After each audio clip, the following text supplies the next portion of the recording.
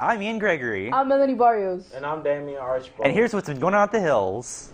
If you are looking for a way to earn a health or speech credit, then register credit by exam Crash with your counselor.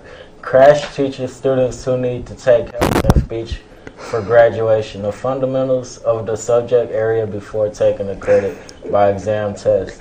Classes meet today, June 4th through 6th and June 10th through 11th at Arlington Heights High School. Sessions are 3 hours in length. Students must attend all 5 days of class. A PSAT prep session will be held this summer, June 10th through 20th, to help you achieve a higher score on the test. This may lead to many scholarship opportunities. The sessions will be held at Arlington Heights and the cost is $75. Next week is ACT testing day for the whole junior class. This will take place during periods 1 through 5 downstairs, so be prepared for this day. Attention juniors and seniors, prom tickets will be available for purchase April 2nd and April 4th after school in room 225. At this time, you'll also be able to reserve your table. Remember, you may only reserve seats at a table for people who have paid. If you purchase your ticket online, present your receipt at the door and you'll have first choice of table reservations. Table arrangements and numbers are posted outside of room 225, as well as directions for purchasing your ticket online. Congratulations to the boys varsity soccer team for making the playoffs again this year. The game will be held today at Springtown High School at 5:30. Good luck, guys. The Cougar Band will be adding a beginning band class next year for anyone that would like to join. If interested, be sure to get with your counselor or see Miss Hines for more information. This Saturday, March 23rd, the Western Hills Cougar Winter Guard competed at the Regional AA Championships at the Colony High School and came away with first place and the highest mark score the entire day. Here's a piece of their performance.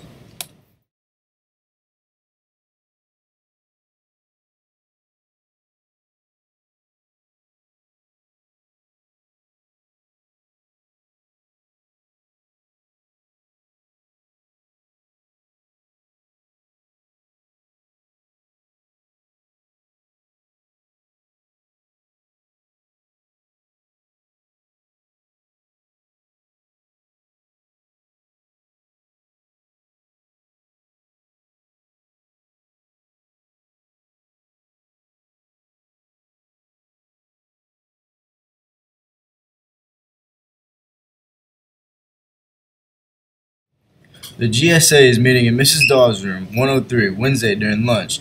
We'll be having pizza this week and discussing upcoming events we want to participate in, including the National Day of Silence. If you wish to participate, you need to be in attendance. Remember, Wednesday during lunch. The Cougars dropped the heartbreaker to Diamond Hill Tuesday night 1-0. It was an exciting game, well played on both sides. All is not lost as the Cougars fall 2-1 in district, play with the chance at revenge Friday night on the road at Diamond Hill. Your Lady Cougars are now 5-0 in district play after defeating Diamond Hill Jarvis 5-4 in 7 innings. They played a close game all the way through and came back aggressive in the bottom of the 7th. Lexi Zabala scored the game-winning RBI when Amani Freeman scored on an error. Grace Lindemood pitched another great game, striking out 9 batters with no walks. District play continues Friday at Diamond Hill Jarvis. Congratulations to Nate Caballero at the state powerlifting competition where he placed 7th out of 18 lifters. He had a 15-20 total. 610 squat, 360 bench, and 550 deadlift.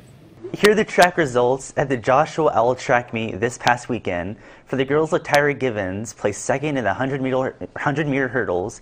Jalissa Spells placed 4th in the 200-meter. For the boys, JV, Antonia Pascal placed 3rd in triple jump. And for the varsity boys, Javion Washington, 5th place long jump. The team of Lawrence Bridges, Antoine Funches, Keyshawn Davis, and Kadares Carr took 6th place in the 4x100 meter relay. Well, Cougars, that's all we have for you today. I'm Ian Gregory. I'm Melanie Barrios. And I'm Damian Archibald. And we want to wish you a good day with some great news.